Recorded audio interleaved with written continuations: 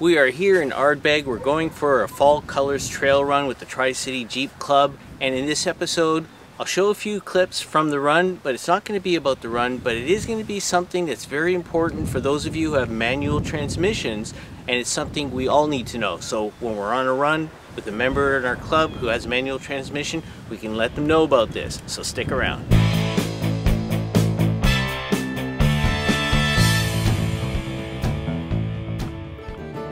It was around this time last year that I made a video on how to locate the trailhead for the Ardbeg Trail.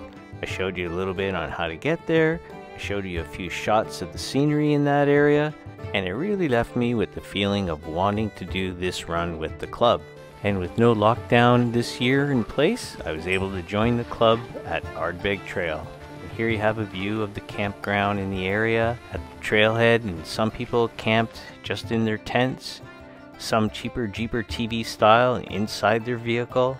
Then you have these fancy rigs right here that we're going to cover one day, and then these other fancy rigs with trailers and rooftop tents, and then of course Taj Mahal here. How they got that in must have been a challenge. And of course the day of the run, a couple of Jeepers showed up, such as myself. Okay, well, maybe a few Jeepers showed up. Okay, well, maybe a few more showed up as well. The Tri-City Jeep Club had a huge turnout this year, so we separated into 3 separate groups, and we went off onto 3 separate trails.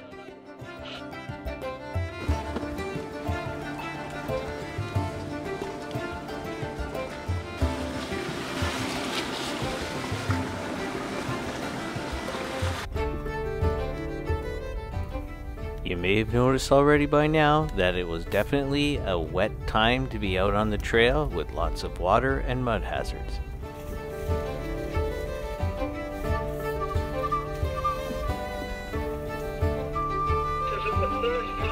And then I learned there were even more. So it was clear that there was lots to learn on bringing your Jeep through hazards like this. And I also realized there's something special to learn about going through hazards like this if you have a manual transmission. Let's talk to Neil from the Tri-City Jeep Club to see what we can learn. In today's episode, I showed you a few clips from our trail run, but I want to talk to you about something very important that all Jeepers need to know, and it has to do with the manual transmission. And you might say, hey Dino, I've got an automatic transmission, it's alright, I don't need to know that.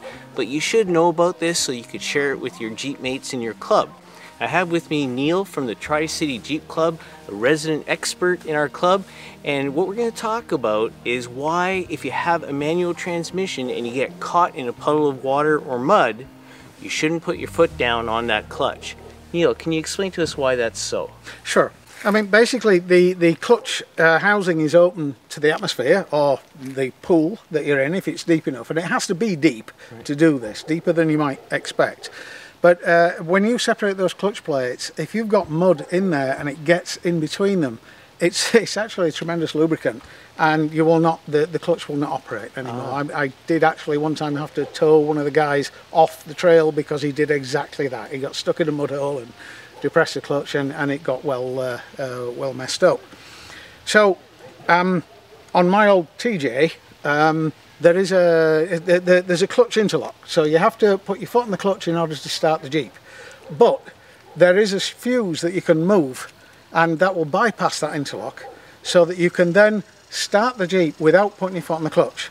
So the concept is that if you do get stuck in a mud hole and you need to select reverse but you're in forward, I mean presumably you're just sitting there in forward with the wheels turning but you're not going anywhere, you turn the engine off, put it in reverse manually, and then start it while it's in reverse. Now obviously you've got to be in low ratio for this, but that will just start to crawl you out backwards and the engine will start. Right. And that will save your clutch, but it'll cost you your starter.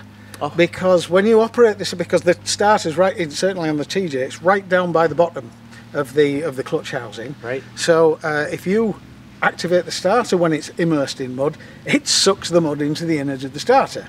And then, of course, it starts you fine then, but you drive away, and it bakes in with the warmth of the engine as you drive along, and next time you ask it to start, it just doesn't. I see. But starters are a lot cheaper and easier to fix than a clutch. Right. So right. You pick your evil there. Now I heard it's not like 100% that if you did put your foot down on the clutch that you're going to completely destroy your transmission, but it's not good. It's not good. I've actually done it when I've thought, am I too far under? I'm not absolutely sure. So you do a quick dip of the clutch, and I've got away with it.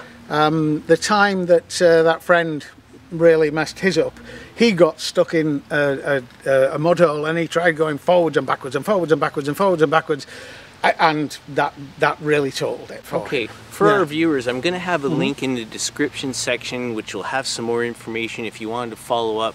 But can you tell us what would be the ideal thing to do if you have a manual transmission and you got in deep into a puddle or some mud and you're stuck?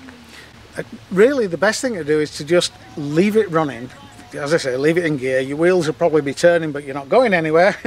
That's why you're stuck, until somebody can get a line on you and pull you out. That way the starter won't get damaged, the clutch won't get damaged. That's right. And should you shut off your engine and water go up your muffler? It can do, yeah. Because of course, just like your diffs and your transfer case, everything's warm, especially your exhaust.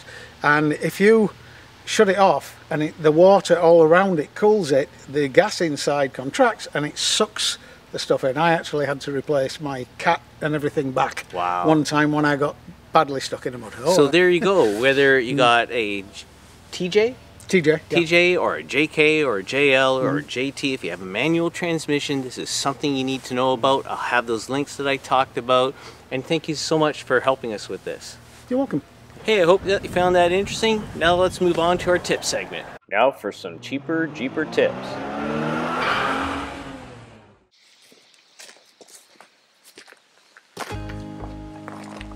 For this week's cheaper Jeeper tip, I want to stick with the theme of going through mud or water hazards. And this tip applies to all Jeep Wranglers, whether it's an automatic transmission or a manual. And what I want to talk about are the breather tubes on your axles. The breather tubes act as vents for your axles, so as the air inside your differential and your axles heat up, the air expands and can't come out of those vents. Similarly, if it gets cold, the air can go back in. But if you're going through water, those vents have to be high enough up out of the way so that they don't suck water into your axles and cause problems for your differential. So let's have a look and see what these breather tubes look like.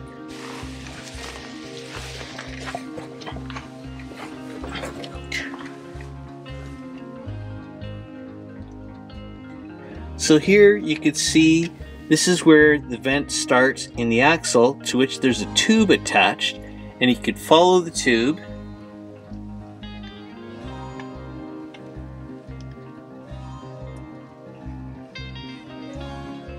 all the way up to the bottom of the tub, and you can see how the tube has these two pins, one here and one there, that secure it to the bottom of the tub. And then there's the vent on the end of the tube. Now in my Jeep, those pins for some reason aren't tight enough and come out of the holes that hold the pins in place. Having had that issue, added some material around the pins with the hope that it'll stay tight and in place. But always, before you go out on a trail where you're going to encounter some water and mud, check the condition of these vents and your tubes to make sure they're in the right place. Interestingly, a lot of people will relocate these tubes to locate them further up higher in the Jeep. What we're looking at here is the rear side of the front axle, and the breather tube comes out of the top of the differential on my JL Sahara. So this is the breather tube coming out of the top of the differential, comes along here, along this hose, and it goes up there towards the engine bay. So right here, it comes right down along this tube into the top of the front differential. So let's go have a look and see where that top of that vent is located. So if I walk up to the Jeep and just look past the brake lines in front of the master cylinder, I'll be able to see the location of the cap of the vent. The arrow points to it right there. Let's have a look as we approach it from the front of the engine, and we approach where the master cylinder is, and we look down below underneath the brake lines. And there you can see it right about the center of your screen, the white cap. So you can see for this week's tip, make sure you check the condition of your breather tubes so that you don't run into any problems when you're out there running on the trail. And now, let's hear from our subscribers. And now for subscribers' tips. This week's subscriber tip comes from our extra storage net that fits between the two front seats video. Although it's not directly related to that content, it is a tip that could prove helpful for some of you Jeepers out there who take your top end doors off. Hey Cheaper Jeeper TV, I just had a somewhat pleasant experience with my local Jeep dealership. I started getting a blind spot monitoring temporary unavailable message on startup. The service technician suggested to me that I check the door wiring harness for some bent pins. Upon checking, I found I had an entire row of pins bent. Save yourself some time and possibly money if out of warranty, and check for bent pins before you take it to the dealership. Signed, Russell. Hey Russell, thank you very much for that tip, especially since so many Jeepers remove the doors when they're enjoying their Jeeps in the great weather.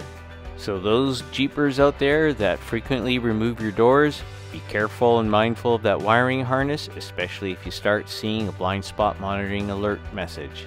Thank you, Russell. Hey, and if you have any tips, please feel free to put them in the comments section below, as they may make it in an upcoming episode. Hey, that's it for this week's episode of Cheaper Jeeper TV. I hope that you found it helpful. Till next week, be well, stay safe, take care.